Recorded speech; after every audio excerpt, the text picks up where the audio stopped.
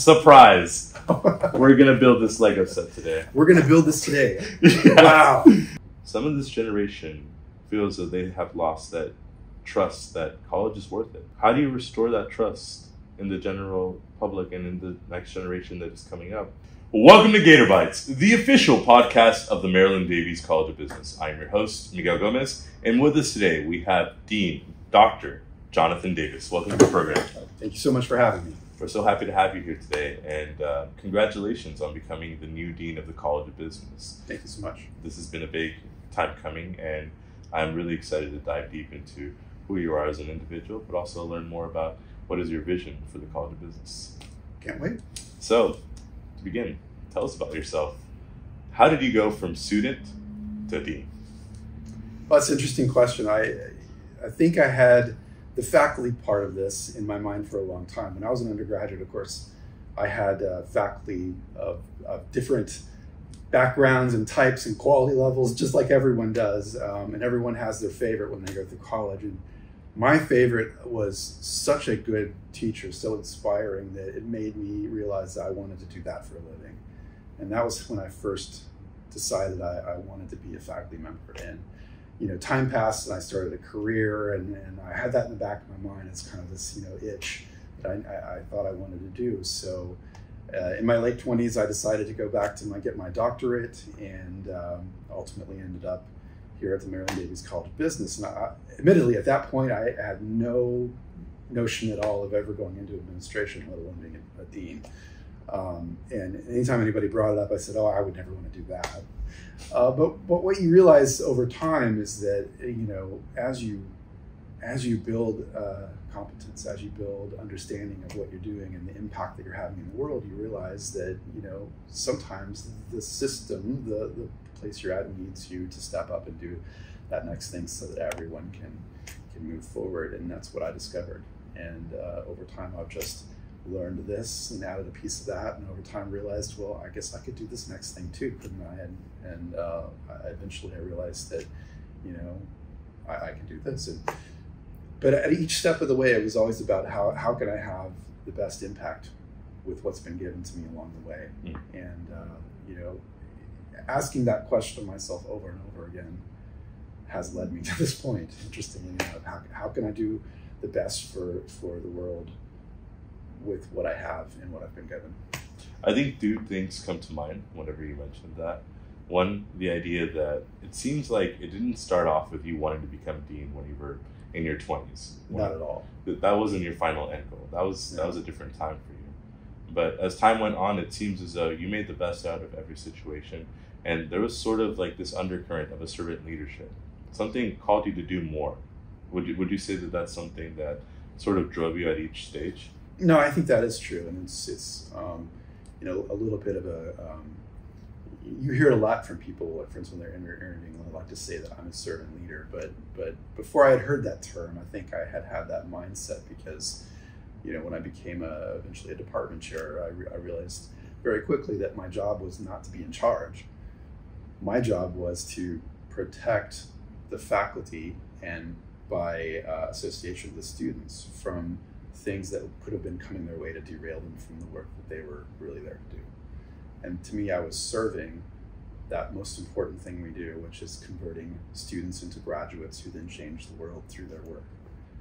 Wow. And now you're at a very interesting point where you've now just been named Dean of the College of Business. I have to ask you, why did you want to become Dean of the College of Business here at MDCOB? Well, I think it's the same answer to the question of why did you want to come here at all. To come to this college means that you have recognized the opportunity that we have in this college as staff and faculty to impact the world in the ways that this university is uniquely positioned to do. We are changing lives in ways that I don't think I did when I taught classes at Purdue. We're working with people who have been disadvantaged in life. They have economically disadvantaged in a variety of ways. Maybe their education system up until college hasn't served them well. And we have this opportunity to convert that into change in the world for the better. And that's what inspired me when I first got here, when I wanted to come here. And at every step along the way in my career, as I've taken kind of a role as chair or now a role as dean, it's about how can I maximize that opportunity, because I see it as a responsibility. And I want to follow up with that. What do you foresee the future of MDCOB under your leadership now that you've stepped into this role? It feels as though they're really big shoes to fill, but you have to start the path with one step at a time. Yeah, it goes back to that last answer about responsibility to fulfill an opportunity, right? The work that has been done, they always say you stand on the shoulders of giants, and I'm standing on the shoulders of all the people from 1974 all the way to today who did the work along the way to build us into the opportunities that we have now. I have to be that person for somebody in the future, right? And what will that future person who sits in my office wish that I had done? They're going to wish that I had identified with the faculty the various things that our students need a way into, and put the pieces in place so that we can now fulfill that opportunity as well. So, for example, a year or so ago, we put in, I think, the region's first and so far only undergraduate major in human resource. It's gone off really well. The enrollments are rising, and the students in that program now have an opportunity to really target that field in a way that they couldn't, and differentiate themselves from students from other universities in the region in a way that we couldn't before. And every time you put something like that in place, you're building one more piece of structure that you're creating to support students in their success. I also want to give a quick shout out to the Human Resource Organization on campus, SHRM. They did really good this year, and they won an award as an organization, but also we interviewed them yesterday great. On the podcast. So nice. This all comes full circle. If you are thinking about going into human resource management, think about our new human resource management major. UHT is the place to be for that. There you go. Well, I want to ask you something a little bit more fun. Okay. I asked you in preparation for this interview today to bring your favorite Lego set. I understand you have a love of Lego. Tell us about that, and walk us through the set that you brought us today. Yeah, so my love of Lego is true. I've never really been a Lego aficionado. So those of you out in the world who really are, forgive me for being a pretender here. What I'm really a lover of is logistics and supply chain management. And so if you go into my office here on campus, you'll see things like this throughout the room. And each one of them is a different kind of vehicle designed for moving cargo. And so this is a Lego model of a Maersk container ship, one of the earlier smaller ones. Not very many TEUs for those of you in the field, but I love it. It's a beautiful representation of kind of, you have to squint a little, but it's a perfect representation of a modern container ship in the last 40 years. So I have to ask, what is a TCU? TEU, 20-foot equivalent unit. So that's a measurement for each one of these containers is roughly 2 TEUs, a 40-foot versus a 20-foot equivalent unit. And in terms of size, like, how big do these ships get? They get extremely big. The very largest one, there's actually a version of this model of a much larger one, which for a time was the world's largest, the Emma, also by Maersk. And that one was roughly 18,000 TEUs, which would be about 9,000 of these 40-foot containers, which is just an incredibly staggering amount of cargo. That's mind-boggling. I can't even picture the scale of it. When you're in the presence of one, you can't quite process it. But the most modern ones, I think, are on the order of 22 or 23,000 20-foot equivalents, so roughly 12 to 13,000 containers. In your time in supply chain as a higher education professional, did you ever get a chance to actually visit the port and actually see these ships or like these modes of transportation in person?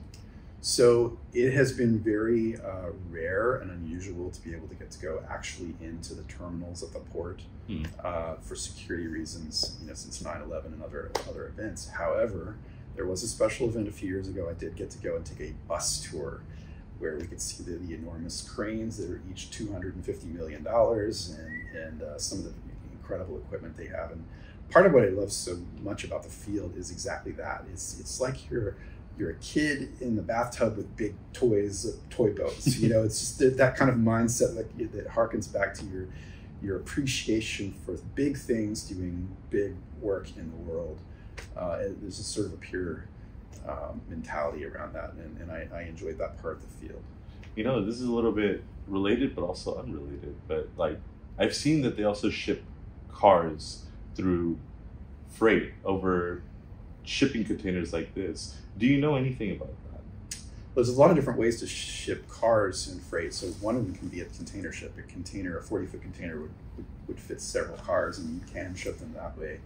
But the most interesting one, I think, is what they call a row-row ship, a roll-on, roll-off ship, where you literally have a port on the side of the boat with a ramp that extends down onto the actual quay, and whatever vehicle you want, be it, you know, Volkswagens or tanks or whatever, can simply drive up onto the ship, and the interior of the ship is essentially like a parking garage. Oh, wow. And you drive around the parking garage up the level until you find a place to stop, you park it, tie it down, and there you go. The really interesting thing about that is vehicles are different heights. Some of them are tall, some of them are short. Makes no sense to have a bunch of same sized levels like a normal parking garage for regular cars. So most of those ships have levels that will move up and down within the ship to size the height of the level to the vehicle they're actually moving. No, that's wild. So like they can actually control the height of every parking level depending on the size of the vehicle that they're shipping. Yep. Wow, that's amazing. So in theory, could you ship a Formula One car? Absolutely. Well, I'm glad you said that, because surprise, we're gonna build this Lego set today. We're gonna build this today. Yeah. Wow, that's incredible. You know, I just wanted to take a second to just build this with you. And so, you know, we got you this Formula One race car from the Lego City set. If you want to go ahead and just open it. Love it. I'm opening it now. Do you ever watch Formula One? I have watched Formula One on occasion, yes. You know, the one thing that I figured that might be of interest to you is the logistics of like Formula One. Yes. I hear that it's more labor intensive than just putting it on a boat. They have to work internationally and ship it through air, and they have to move fast because there's a lot of races throughout the season. I hear each race is essentially a project. I love that. Right? I love that. So you know, this is a perfect site. You know, this is a little mini project. You know, what is the first step in completing a project like this? Wow, like this? Yeah. I think that you would be to do an assessment of the materials and the people and the knowledge about the project itself. So in a sense, don't just open and rip it and read the instructions first. Yeah, I mean, that's the right thing to do. I mean, those of us who've been kids and played with Legos, how many of us read through the instructions first before we got started? That might be a small number. Would you say you're a pro at building Legos if you didn't have the instructions? No. No, you gotta have the instructions. Walk me through managing a project of this scale. So let's catalog the parts. All right. Sounds like we're gonna have to do some sorting. Yes, it does. So I'm gonna open my set and make it available here. Is this usually where you start when you build like really big Lego sets? You know, what I find when you build really big Lego sets is your biggest problem is finding the right piece at the right time.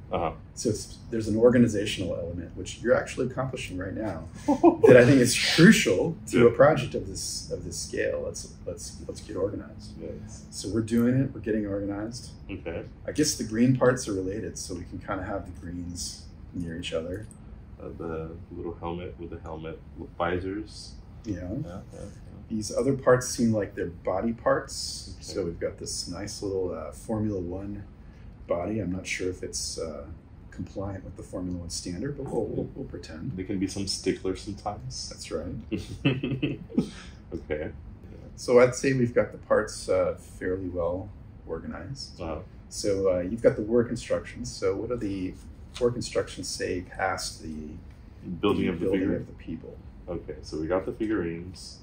Oh, okay. So we're gonna have to build our trophy. That's the first one. Oh, let's start with the trophy. That's a good way. It's like eating your dessert first, just in case something happens. It appears it's this piece and this piece, and then a flat piece. All right. So 1, 2, and then 3. Yeah. Teamwork makes the dream work, as they say. You know, how important is it to communicate during a project, Davies? I actually had a conversation about this not an hour ago my with somebody about how you can learn all you want about project management, creating timelines and doing critical path thinking about the mechanics and nuts and bolts of a project. Mm-hmm. But when I was teaching project management, which is some years ago, I would always say that part of it is about 30% of the work. And the other 70% of the work is people. Communicating, motivating performance, motivating buy-in on what you're doing, getting their input, just communicating. I feel where that buy-in is the most difficult part sometimes, because you could have that $1 million idea, but if you don't have the support of the people that you need support from, it won't. I feel like it won't go off the ground. A project of any size, I think that's the case. I mean, if you've got to rely on others to be successful, then your main job as a project manager is to be a people person and lead the people.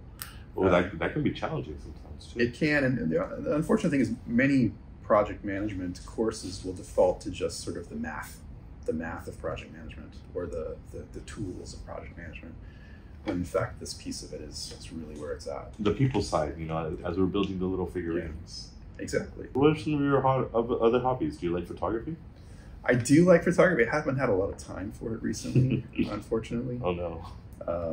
But yeah, I've always loved photography. My undergraduate major was journalism, in fact, and so part of that was the photojournalism piece. Okay, I don't mean to date you, but when did you take that photography course, that journalism course? I won't say, except to tell you that it was in film. Black and white film, slide film. I love that because, at some point in my academic career, I spent some time at Houston Community College, and one of the classes I had a chance to take was in film photography. And great. That's a great skill. It was in one of the last wet labs in, I think, the whole state of Texas. Did you develop film in a wet lab? Yeah, in a wet lab. With the dark, with the red light, and you're rolling the film onto something and drip dipping. Yeah. Yeah. That's very transferable skills for the 21st century. But I will say that everything you learn about being a photographer as a film photographer translates to now, which you might think is strange, but it seems to be true. So that one, and we've got this thing here. Okay, let's see. It seems like that one kind of hangs off the back a little bit. I can start seeing it come together. It's beginning to look like something, if not a card. Okay, we got two red amber clear pieces right here. So those are going to go on either side. You want to take one and I'll take the other? All right, I got you. Okay. Right. Wow, this is really coming together. If only every project could go this smoothly, we would all be doing great. So, we're really breathing through it. I'm not gonna lie. We're almost 30 pages in at this point. Wow. So this is going to go binding those two together. And then this one goes right behind as well at the bottom. Yes. There you go. So this is beginning to look like sort of a vehicle. Just out of curiosity, you mentioned supply chain. What's your favorite mode of transport? Oh gosh, it's like asking which is your favorite child. I mean, casting back to that, child enjoying the toy boat. Every one of them has that feeling for me. The big train, the big truck, the big, If you forced me to pick one, I think I would say water transport. Water transport. The big boats. Yeah. We're going to break that down because I actually want to hear more about that. All right. Okay, let's see. Okay, and now we have the number of the car. That's nice. Looks like this thing here. Let's see. Oh, I see. It's part of one and the same. And then two of those. The small ones? So this is going to go. And then it looks like they're inverted as well. Yeah. Sort of like some aerodynamic, some Cunards. I think that's what they call them, maybe. Stabilizing feature. There you go. Some sort. I'm sure you've done a lot of case study reading, but what are some instances when people haven't done quality control and it's come back to bite them? I mean, there's a lot of instances you can throw out there. Off the top of my head, the ones I can think of have usually been about misunderstanding reality a little bit and not re-interrogating what you think you know along the way. That's the quality check. Now, there are always the simple mistake kinds of quality checks as well. But those to me are less interesting. You can build in quality checkpoints and really take advantage of simple tools to fix those. The hardest ones are ones that exist because of a policy or a mistaken understanding about how the world works, and that's fascinating to me. Like which one? Well, the one I'm thinking of, I did the company tried to fill up a boat with the product that it had on hand, and they thought they had ordered the boat to the right size, and they filled up the boat entirely, and there was still product left over on the dock, and they couldn't move forward. And learning why that had happened and how not to do it in the future was exactly what I'm talking about, of re-understanding how something called stow factor works when you're pouring, say, Legos, for example. Legos would be a great example of something that if you pour it into a bucket, it fills the bucket. But if you shake the bucket a few times, those Legos will settle, leaving more space for more Legos. That was the issue on this boat. They hadn't factored that in. So this is called the stow factor? Stowage factor, yeah. Spelled S-T-O-W. Right. Oh, I learned something new today. Yeah. Nice. All right. Looks like we're approaching the end of our build. We're right there. We just need a pit crew to put some tires on. Yeah, I think we might just be missing just adding the wheels in. I think we might have just had 2-3 extra pieces. Yeah. On the off chance. Most Lego sets, I think, do for some reason. All right. We'll add 2. There you go. All right. I've got 2 more to add, and it looks like a vehicle. Look at that. I'm so glad that this all came together. I really wasn't expecting to do Legos with you today. This has just been so much fun. Well, you have a nice little race driver. And somebody to capture the moment, just like you and your team do so often. Yeah, no. Shout out to Ricardo Saint and Victor Henson, as well as Diana Cervantes and Nurka Guzman Guerra. They're always out and about getting the shots with our digital communications. Yeah. And shout out to you for hosting for almost 2 years now. 2 seasons. 2 seasons. This program and building it from nothing into what it is now. No, it's been a long time coming, and it's what allowed us to be able to sit down today and just take an afternoon from the crazy hustle and bustle of the college of hustle to build a Lego set. I wasn't expecting. I didn't have that on my calendar today, but I love it that I did. I'm glad. Hopefully